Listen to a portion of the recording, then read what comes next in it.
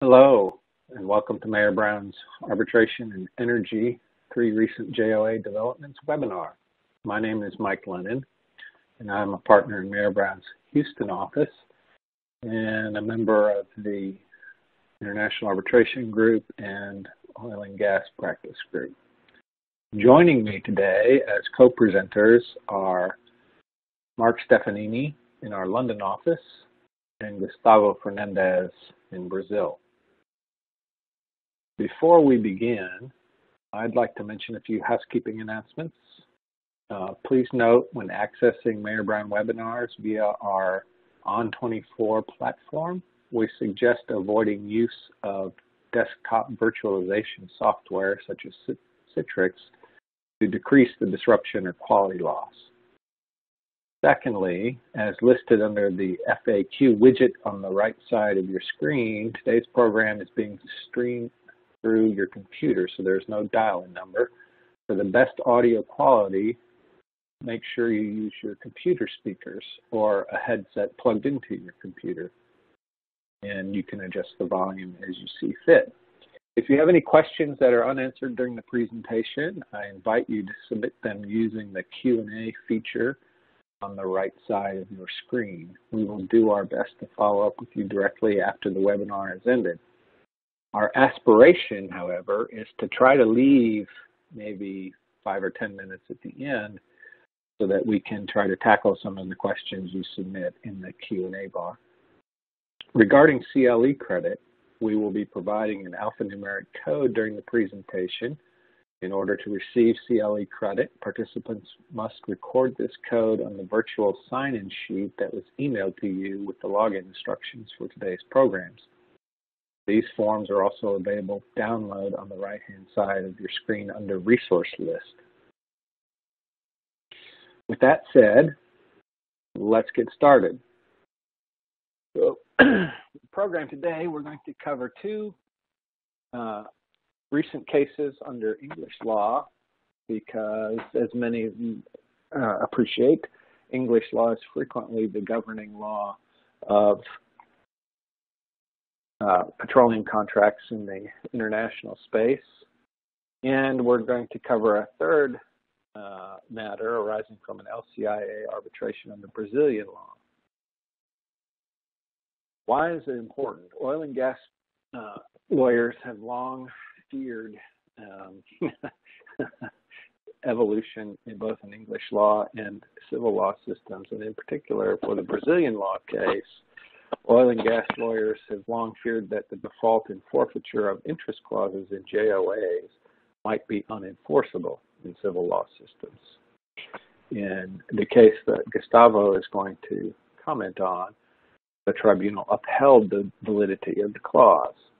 And that's good news because AIPN commentators and in the official notes, for example, to the 2012 model form, the concern about unenforceability is specifically noted.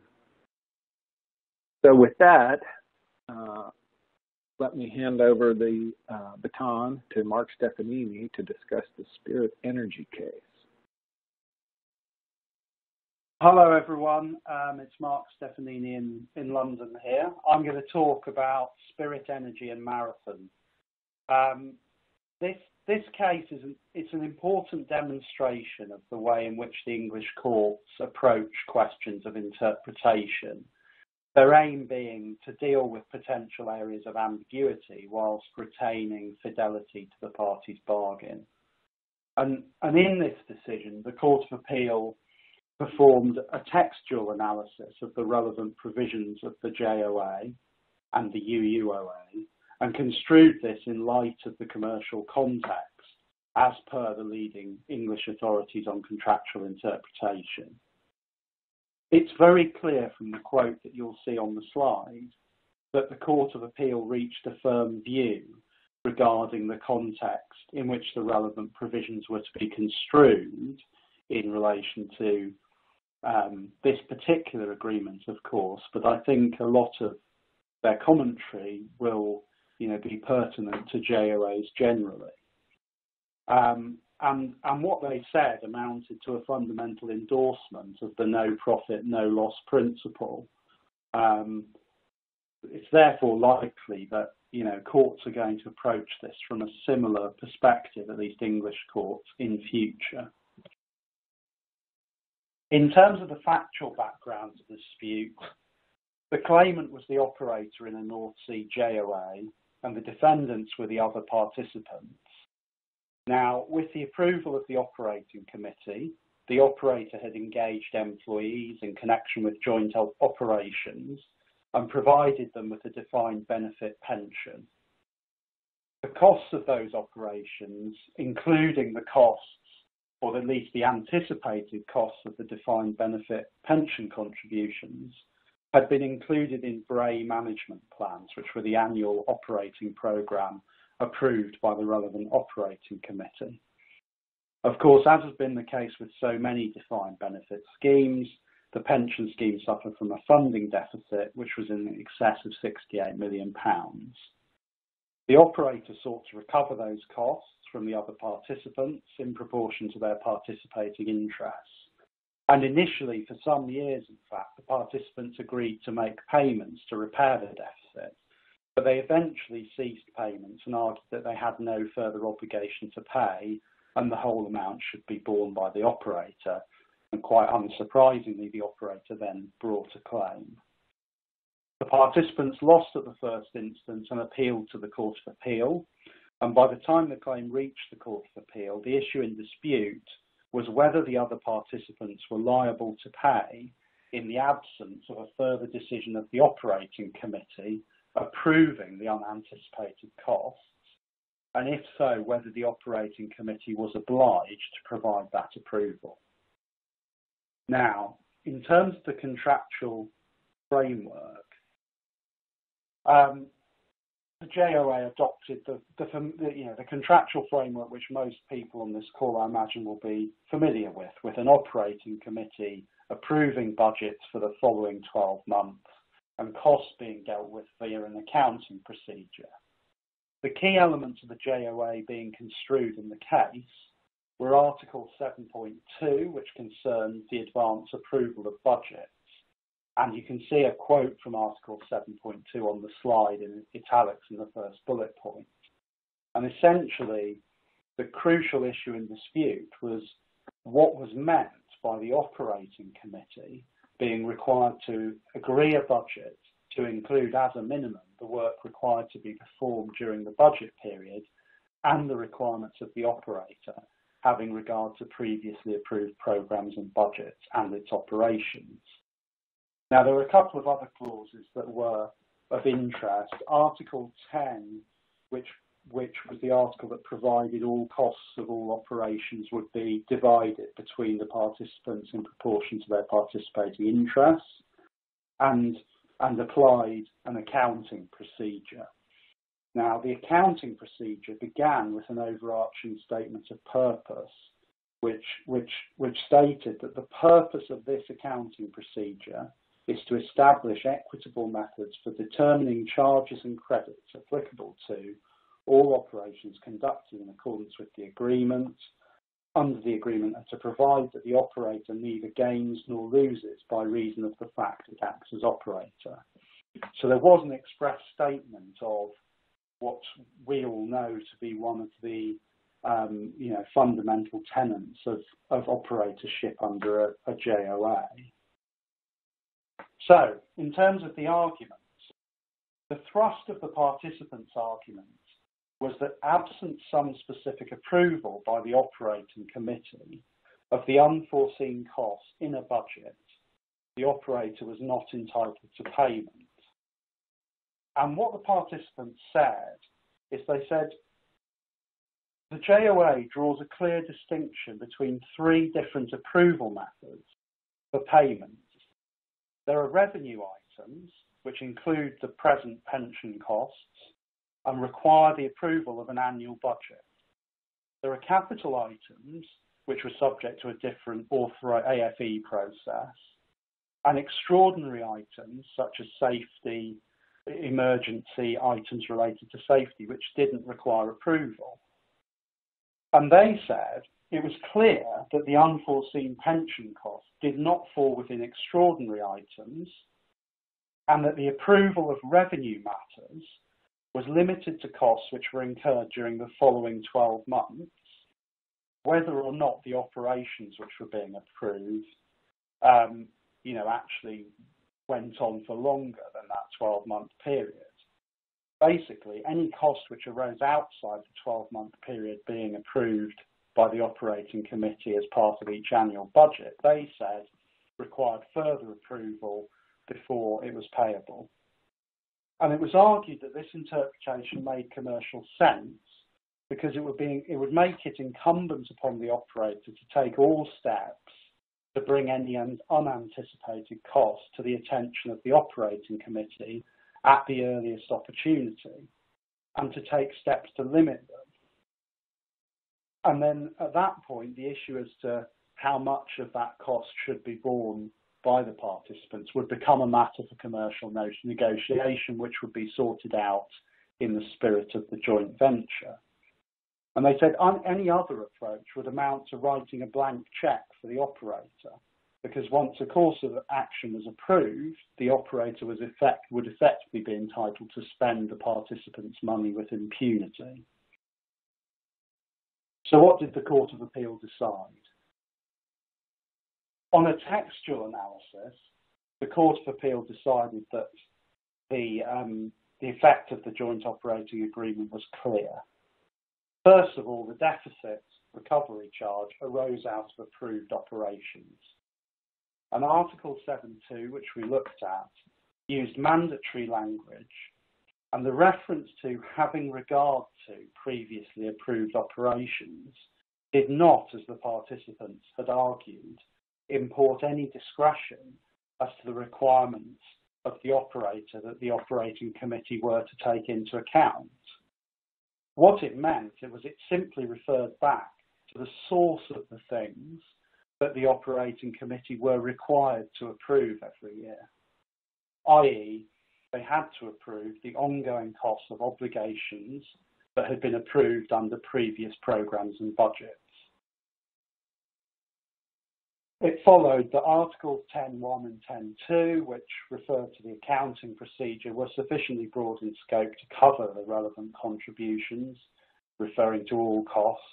No attempt was made in the agreement to distinguish between costs that were certain in amount and estimated costs, or costs which might increase in future, as the participants had argued. And further, the court found that the statement of purpose set out in the accounting procedure did properly reflect what the parties had intended when entering into the agreement. Moving on to the contextual side of the decision, the court also expressed very clear views on the contextual arguments made by the participants. I mean, as you can see from the quotes on the slide, what these indicate is that a party seeking to run arguments contrary to the no profit, no loss principle are likely to face an uphill struggle in convincing a court that a JOA agreement was not intended to incorporate this principle. This will likely, require some very specific facts or express wording in order to convince a court that this, the immediate case is an unusual one, which is different to the approach taken here. And in particular, the court roundly rejected the blank cheque argument put forward by the participants.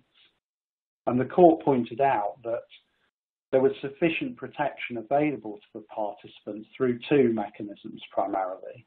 First of all, the need for the operator to show that prior approval had been given to the relevant operations for a cost to be recoverable, i.e. that the head of cost was approved and reasonable estimates and so forth were obtained at the time and provided to the operating committee. And then this was combined with the need for the operator to act honestly and in good faith in the relation to the exercise of any discretion it had with regard to the unanticipated cost. So I guess the main takeaway is that the parties are in it together, as I say on the slide, so far as the English court is concerned. One interesting factor about this case was that the JOA in dispute did include a cost overrun provision, but it was limited in scope to decommissioning costs. It probably is, however, relevant to consider whether a standard form cost overrun provision would be likely to have changed the outcome. I think there's a couple of references to some standard cost overrun provisions on the slide.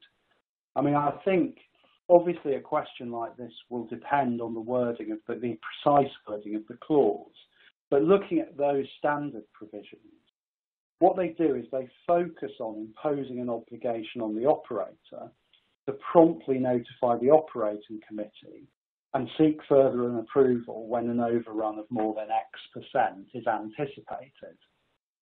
What they don't engage with directly is what happens if the overrun has in fact accrued by the time it becomes apparent there will be an overrun, which really is what had happened in this case. So for the reasons set out on the slide, i.e. the fact that ultimately the operator had no option but to pay for the pension deficit, as at the moment it became apparent that it existed, it's questionable whether the existence of cost overrun provisions of this nature would have had the effect of passing liability to the operator. However, what they would have done is provided more of an opportunity for the participants to apply pressure on the operator regarding matters such as when the deficit became apparent or when it should have become apparent, and whether from that point onwards the operator took all reasonable steps to seek approval of the cost overruns to be incurred and to mitigate the cost on the part of all the participants. So I think, whilst the decision might not have been different in this case, I think a well-drafted cost overrun provision certainly has an impact on questions of this nature. Then the final slide on this case is really just, it's some food for thought in terms of, things to think about in light of this decision. So it might be worth thinking about whether there are similar latent cost issues in relation to any project that you're working on. And if this is a possibility, it's worth thinking about how the cost overrun provisions might apply and whether this is something that ought to be raised with the operator or other participants sooner rather than later. And of course, that requires careful thought because the early identification of an issue like this might result in additional opportunities to mitigate costs, or it might affect who ultimately bears liability for those costs. And that analysis will need to be worked through in order to work out whether, in fact, it's beneficial to raise the issue. So that was what I was going to say on Spirit Energy. I'll hand over to Mike to talk about TAQA. Mike, are you there? I am here, but I had not unmuted myself. How about that? So, TAQA was decided earlier this year by the commercial court, so the first instance. The case concerns an express and on its express wording, unconditional right on the part of the non-operators to remove the operator. In this case, it was simply a majority vote in the joint operating agreement to replace the operator. And in particular, what we're going to focus on is the commercial court was forced to confront the applicability of the Braganza doctrine, which impliedly limits the exercise of an unconditional right. And just to set the stage for this, English law does not, as a matter of routine, imply a duty of good faith and fair dealing in a contract unless you have a special relationship of confidence and trust. So the Braganza doctrine is effectively another way to good faith.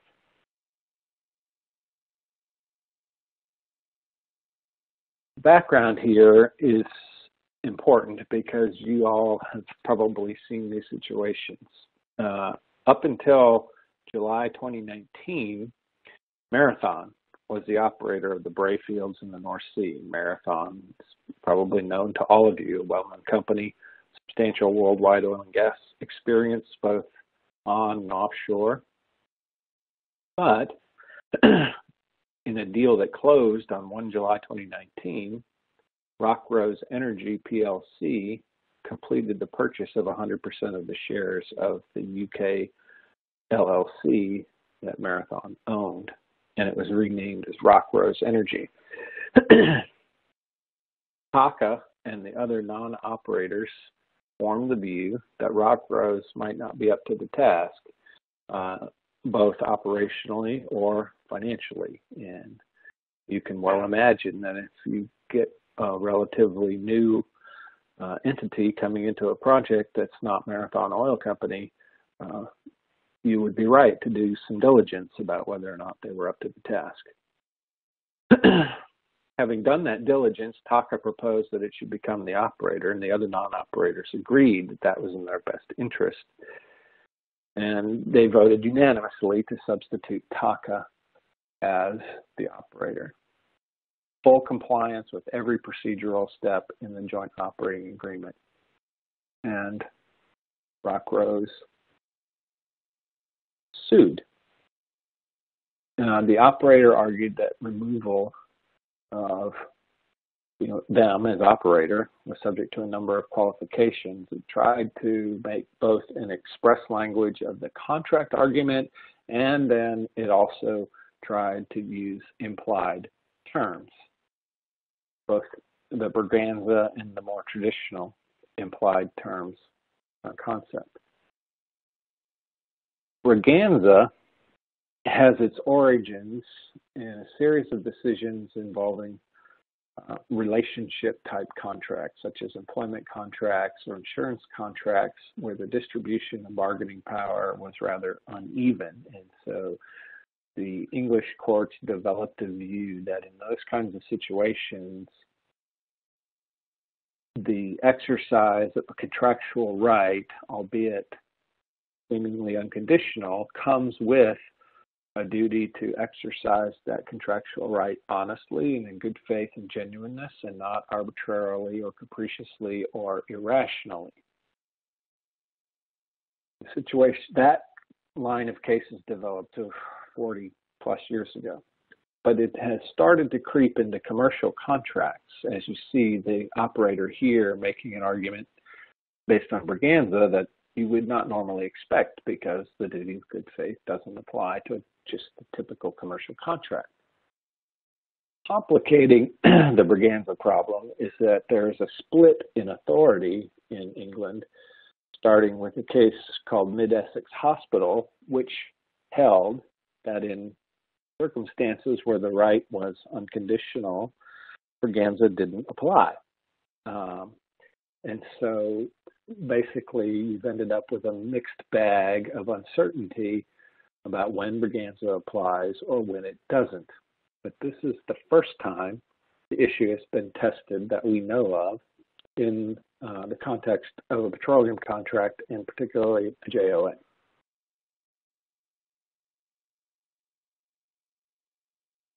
So I want to start here with the court's approach to construction of the JOAs. And I'm not going to just read the slide to you because you can all read the slide. But what is important is that the court's approach returns to the predominantly textual approach to contract construction that had dominated English law over the years. Simply put, words matter.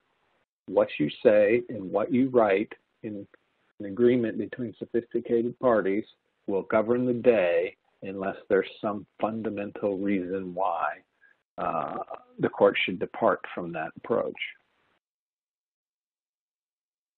So, applying this approach, the court considered the operator removal provision in accordance with the unambiguous language, examining the entire agreement and taking account of related provisions.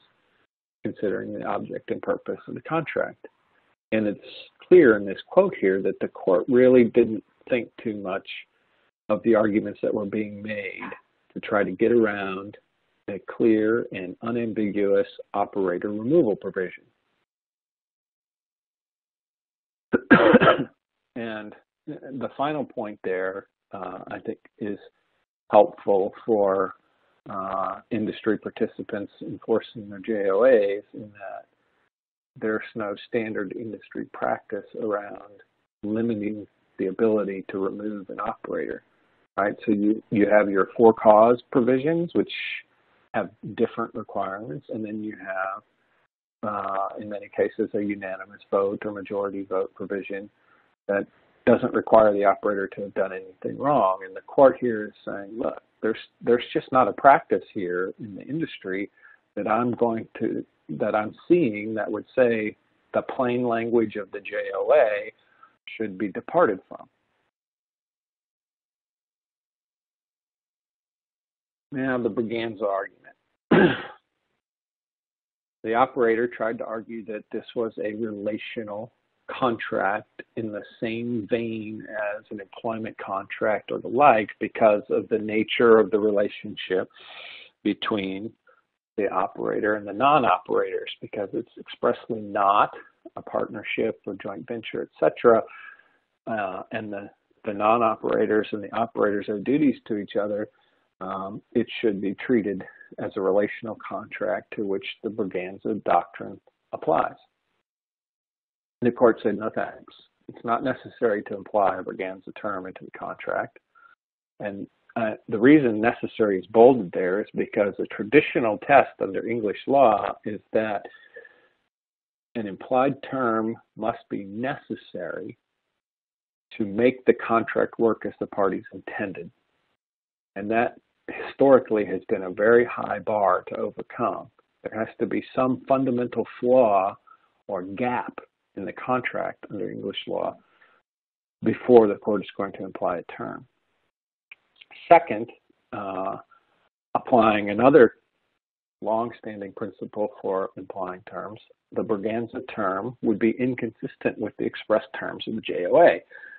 And historically, when there is an express term, implied terms are not allowed. The Braganza doctrine has no application to unqualified rights, where a contract is, drafted by people expertise in the industry with the particular agreement that's being drafted.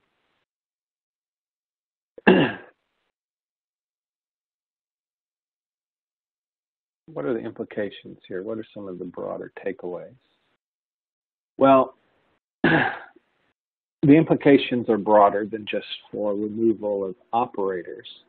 You can imagine situations where other petroleum contracts have similar types of unconditional terms. And the takeaway then is that the JOA will mean what it says. When the terms are clear, unambiguous, and make commercial sense, they will be enforced. And I'm going to just take a bit of a moment here to talk about an example of my own practice in which this duty was enforced to override an unconditional contractual right. It was a contract for the provision of personnel services, and the provision in the contract relating to invoicing had very strict deadlines. It had a 90-day deadline for submitting the contractor's invoices and a 150-day deadline for submitting third-party charges for payment. And the provision held that at my client's option, they could refuse to pay the invoices if they weren't timely submitted. And that situation, in fact, happened. Invoices were not timely submitted. My client rejected them. Unfortunately, we were not in the English courts and did not have the benefit of the TAQA decision, and a LCIA arbitration tribunal determined that the Braganza doctrine in fact applied. Had I had the benefit of the TAQA case, I think the outcome would have been different. So there are any number of scenarios in which parties are going to try to argue the Braganza doctrine. And I strongly encourage you to watch this space carefully because, parties are going to make this argument. Let me now turn it over to Gustavo Fernandez to talk about his interesting case arising under Brazilian law. Thank you, Mike. Thank everyone. I'll be addressing here a specific case that we had regarding Brazilian law. It seems to be an interesting one regarding the interpretation of a specific provision of the JOA, the A4B, and I'll make a brief overview of the issues and how both the Brazilian Petroleum Agency and the federal courts here in Brazil have dealt with the issue here applying our law.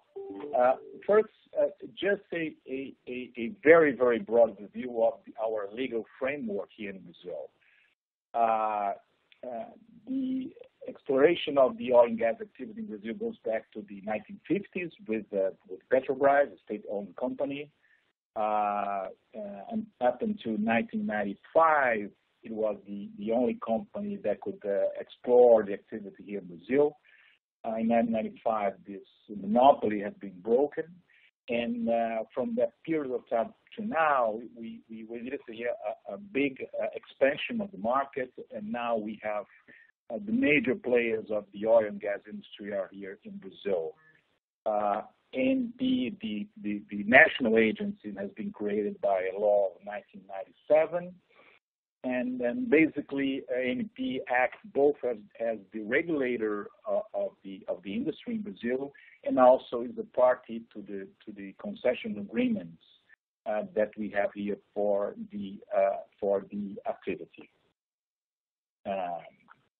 And of course, considering that at least the most of the JOA standard contracts have not been drafted specifically to deal with civil law jurisdictions. It's a standard contract that aims at to have its application regardless of a specific legal system, but of course it has been drafted with great care to be compatible with all the major systems. So, of course, in the case that we are handling here, issues of compatibility of the JOA with the Brazilian law emerged, and that led to a variety of decisions, both arbitral decisions and court decisions dealing with specific matters. And of course, there were many issues regarding the enforceability of JOA provisions, but I will highlight some of them here for our brief discussions. The main one is whether the JOA forfeiture provision, whether that would be compatible with Brazilian law. Also, the right of set-off rule of the JOAs, the rule that a party must pay first and discuss later, which is a core principle of all the JOAs, what was also discussed in the content of the dispute, and whether the specific forfeiture provision could be regarded as a penalty clause, and therefore there would be several implications arising of that, especially given that in that situation, if the provision could be read as a penalty clause, then of course there would be a discussion on whether a compensation could be due to the breaching party. And the issues that emerged there were examined and favorably to the validity of the provisions was that first, the arrangements that the parties can utilize in the JOA provisions are, as long as they refer to economic rights, they can be freely negotiated and disposed of. So there's, according to some of the decisions, there's nothing in terms of Brazilian public policy that would prevent parties to regulate provisions as 8.4D that deals with forfeiture provisions. Also, as long as the traditional elements for the validity of a contract under Brazilian law are met, that is, capacity of the parties, legality of the subject matter, and observance of any formal requirements, as long as this has been observed, there's nothing illegal, nothing invalid on a provision. Also, another issue that normally emerges is whether this provision can be regarded as some sort of deprivation of property without due process. And at least from the decisions that we have identified so far, considering the proceedings that have been carefully drafted into the JOAs, they confer plenty of opportunities to any of the parties to discuss the cash calls, as they confer the parties plenty opportunities to present their case and discuss the cash calls. As long as the cash calls are paid first and then discussed later, there is nothing illegal in any of these provisions. For the same token, an issue that emerges with some frequency under Brazilian law is whether the forfeiture provisions could be regarded as invalid under doctrines such as unjust enrichment or good faith. And again, the decisions that we have viewed so far are to the contrary. They also have upheld the validity of the provisions even under those allegations. On the issue of whether the forfeiture provisions could be regarded as a penalty clause, a couple of issues have been considered in order to have a decision on the point. The first issue that emerged was what is the nature of these forfeiture provisions of the JOA, and the majority of them stand and seem to point in the direction that that is an option that the non-defaulting parties have at their disposal to require the defaulting party to withdraw from the JOA. The second point is the very nature of a penalty clause. At least under Brazilian law, the penalty clause have at least two main features. The first is to pre-establish the amount of damage that will be paid, to liquidate the damage that we pay to the non-defaulting party. And second, it serves as a way to deter breach. It has a function to avoid that the party considers the possibility of breaching a contract. And in the case here, if the forfeiture provision were regarded as a penalty clause under Brazilian law, the problem that this construction would raise is that the provision would, to a certain extent, instead of being a deterrent against breach, it could stimulate parties to incur in what is sometimes regarded as strategic defaults.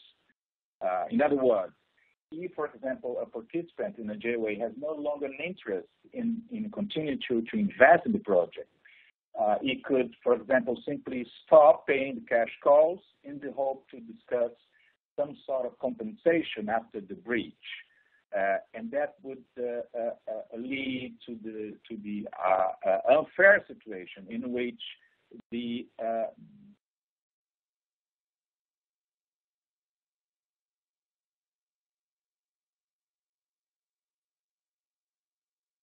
that have been used in order to set aside the interpretation of the forfeiture provisions as some sort of a penalty clause. Moving here, the really interesting part about this discussion is how the Brazilian Petroleum Agency, how they have dealt with the issue. And they have dealt with the issue last year in a proceedings regarding the compulsory assignment of one of the parties' interests in a JOA. And what the agents decided was that the scope of their review is very limited. They do not enter into any of discussions of the merits of the JOA disputes. This is entirely up to the parties and to the arbitral tribunal in charge of the case to decide. Their review is simply to identify if there is evidence that cash calls were issued, that they have not been paid, that notice of withdrawal has been issued, and there has been no cure of the default, and that there is a valid power of attorney under the JOA. So according to NPA's position, if those requirements are met, unless there is a court or arbitral decision to the contrary, they will enforce a provision of JOA as the forfeiture provision, as the standard clause of 8.4b, which I think is a very, very promising news for the Brazilian market, because definitely the forfeiture provision is regarded by many as the most, so to speak, controversial provision in civil law system because of the peculiar nature of the provision, and which may raise some concerns for those who do not understand how the provision should be applied in practical terms. But with this green light of ANP, and their decision goes even further in saying that provisions like those are key to put Brazil in line with the best international practice. So their position seems to be a good indication that a standard contract as JOA AIPN model contract will be enforced in Brazil. And also their decision, it has been challenged. The NP decision has been challenged in Brazil. It has been challenged before a federal court, not yet on the merits, but on the interim relief basis. And the federal courts also has confirmed the NP's decision that, at least on a preliminary basis, there is nothing illegal on NP's decision to determine the assignment of a defaulting party's interest, applying the JOA, and the decision is still subject to an arbitration, a discussion on the merits. But so far, what the update on Brazilian law on that specific point is that both the regulator, the NP, and the federal courts and the federal circuit here in Rio de Janeiro have both confirmed, at least for the time being, the validity of that provision. This is in summary what I wanted to highlight and update it to you all. So I believe, Mike, that maybe we should now open up the floor for questions so that the audience can participate as well. Thank you, Gustavo. I agree. So we're going to look at at taking your questions, and we have the Q&A tab that you can enter your questions. So why don't we take one from Felipe Bochum.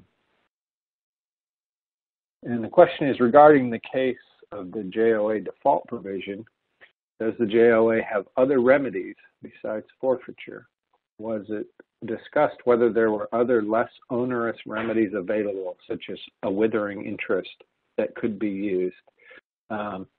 This was your case, Gustavo, so I'll let you take the first crack at that, but Mark and I may chime in after hearing your thoughts.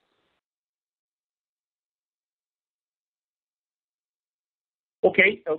Thank you, Mike. The question is very good. You know, as probably most of you know, the JOA AIPN model has 4 versions: in 1990, in 1995, in 2002, and the 2012 versions.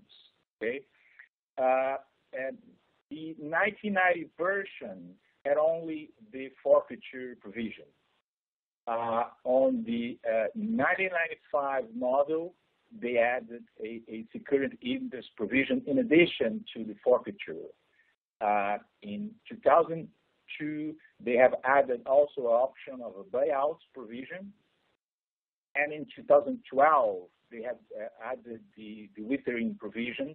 So we have at least now 4 different ways to remedy the breach of the cash call. So we have forfeiture, we have buyouts, we have withering, and security interest. We have all these options at the moment. But what I think it's important to highlight here is that the forfeiture, if you look at all the models, all the versions of the AIPN model, forfeitures continue to be the first option. Of course, the new draft have created sort of a portfolio, if you will, of options that the parties can adopt in specific situations. But it's clear from the drafting of the contracts that the forfeiture continues to be the main provision for that situation. And it is for a very, I think, for a very obvious reasons. Because oil and gas, as we all know, is an activity where investments are billionaires and time is of the essence. All the other options, you probably will drag yourself into some sort of a complex litigation to determine their proper applicability. So they're there, they can be used, and for a specific case, they may be more interesting, they may be less draconian, if you prefer. But what is clear from the comparison of the models is that the forfeiture used to be the chief option to remedy this specific type of breach.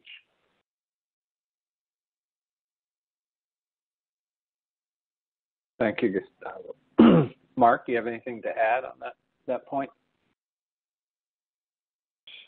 No, I mean, just to reiterate what Gustavo said, which is, I think this decision is, of benefit to, the industry generally, and providing a bit more certainty around these provisions. And, it's similar to the McDessie and Cavendish Square decision in English law, which has, given a lot more comfort to people that these sorts of provisions are likely to be enforceable.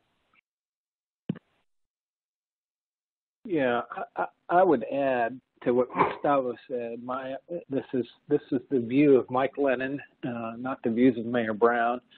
But I think the withering clauses just delay the inevitable, because the typical situation here is where the party has gotten themselves into a financial problem and can't afford to pay or doesn't want to pay. And so you're just taking a little bit at a time, and that frustrates operations, that frustrates the ability of the operator to do business with the other paying partners. And the withering provision, to me, has inherent tension with the pay first, discuss later principle that underlines the JOA. All right. I have a question here from Ron Balmer. In the TAQA case, why did the operator want to continue in its role as operator since operator makes no profit? Why was this position in its best interest? And the reason, I'll take that one, is because the operator controls the operation. And that is important because it controls the rate of capital investment by proposing what operations are conducted. You know, almost everybody likes being the operator. So once they're in that role, they don't want to give it up. Mark or Gustavo, any further thoughts on that? No, I mean, I agree with that, Mike. I can't remember if there was also an economy of scale point in that case in terms of being operator of multiple multiple JOAs, but that's another reason that people tend to want to be operator.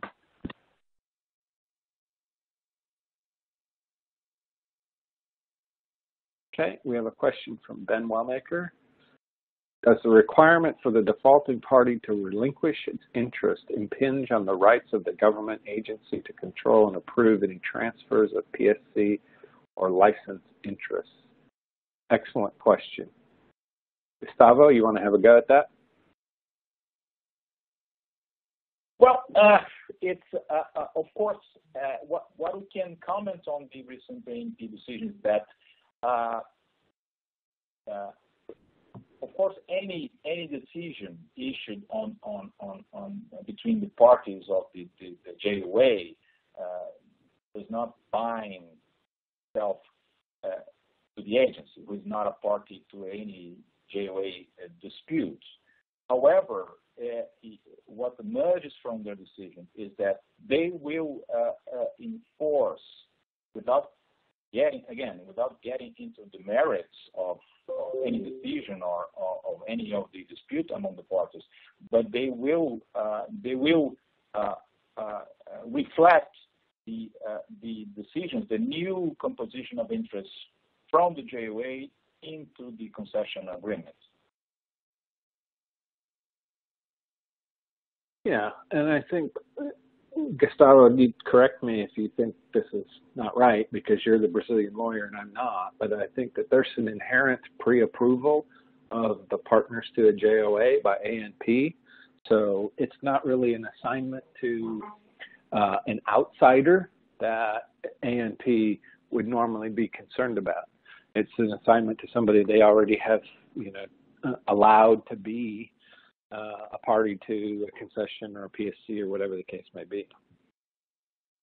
Yeah, but again, in any case, it is an assignment of an interest. So the ANP will do its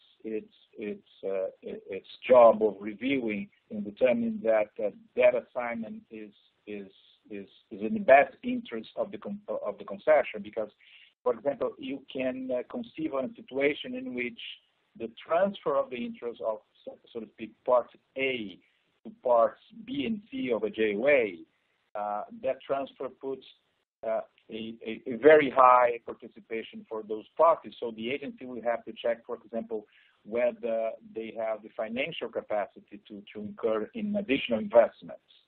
Or this transfer can be, for example, the transfer of the operator's interest, in which so the agency will have to determine whether the new operator has the technical capacity to conduct the operations. So essentially, the agency will review their requirements in order to agree with the assignments. But what emerges with the decision is that they, as long as there's no conflict with any mandatory requirement, they will enforce the decisions that the parties directly or by an arbitral decision have made.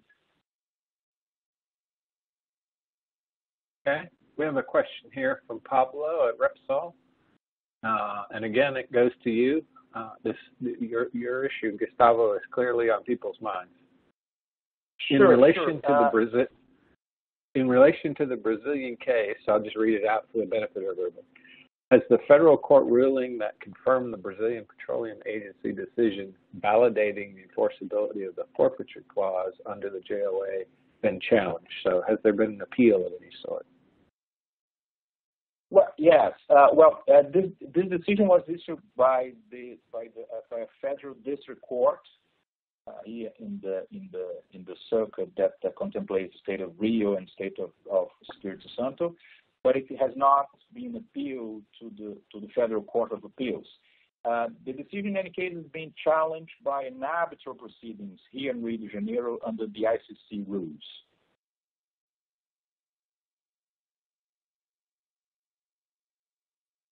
Okay.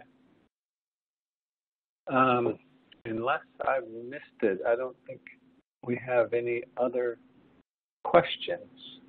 But we have 3.5 minutes to go in the program, so if you want to jump in on the Q&A line and ask a question, we're happy to take it. In the meantime, I'm going to go back to our CLE approval slide and show you that code one more time. 05, M as in Mayor, B as in Brown, 14, J as in John, A as in astronaut. That's the code you will need to enter into the forms that you received in order to get CLE credit for today's program. Okay, hopping back over to the question line. So there's a question about how can we download the materials. I think the program will be to email the slide deck to everyone who attended today. Rebecca, am I correct about that? Yes. All right. Okay, we've got another question from Ben. Shouldn't the AIPN stop using the word forfeiture in the model form? Isn't relinquishment better? That's a good question, Ben, and I think that's a point well taken. But I think it matters more in the civil law situations around the world than it does in the common law situations. We in the U.S. and under English law never really had any problem with the forfeiture provision. It's just the way the game is played, the rules of the road. But Gustavo, I'm interested in your thoughts on whether relinquishment would be better terminology under a civil law system. Well, I mean, we of course we don't use the first translation that the word forfeiture would have in Portuguese. Normally, for example, what the ANP, the terminology the ANP uses here for that is compulsory assignment. So we don't use the Portuguese equivalent word for forfeiture. Even though I understand that the word may have some connotation depending on the system that you are applying, but once you understand the JOA model as a whole, you see that it is a system that works properly. I don't think the terminology is really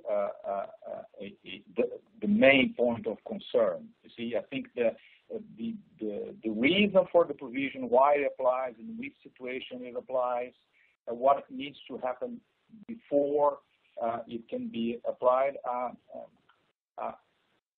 Again, I understand some that the word may have some connotations in different systems, but at least in the litigations that I'm conducting here, that was not the issue. The issue was really the actual implementation of the provision, whether it would be proper to have an assignment of an interest without compensation. That is the issue. You see, it's not really about the terminology, I think. Thank you, Gustavo. Thank you all who joined us today. We have come up to our 1 hour. And with that, this concludes today's webinar. We hope the information shared today was useful. Thank you so much for your participation. And as I said, the materials will be emailed to everyone who joined us this morning or this afternoon or this evening, as the case may be where you sit. Thank you again for joining us, and have a great day.